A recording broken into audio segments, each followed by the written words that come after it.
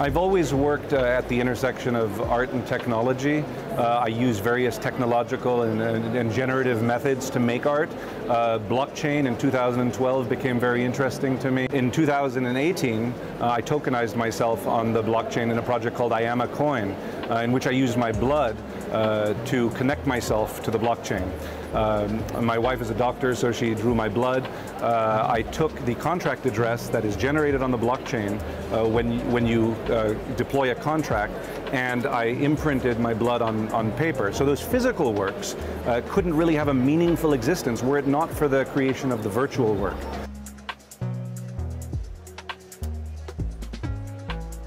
This installation I made specifically for Vivatech. It's called Physiology of an NFT.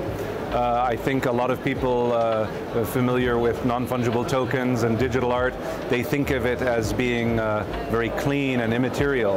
In fact, it's inextricably tied to the physical realm. From the moment of creation to consumption, it's very physical. And so I think that's represented in this work.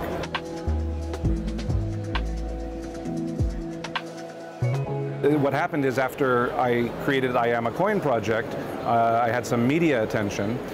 Next thing I knew, I was getting calls from every corner of the world, from Hong Kong, from Dubai, people telling me they wanted to buy these pieces of me. It's really interesting because I created 10 million of these tokens, each one a work of art, but each one divisible to 18 decimal places.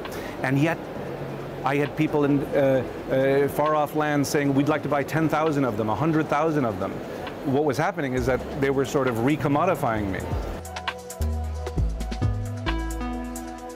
We see this in the world of cryptocurrency and now in crypto art, this discussion that surfaces every few months, are we in a bubble?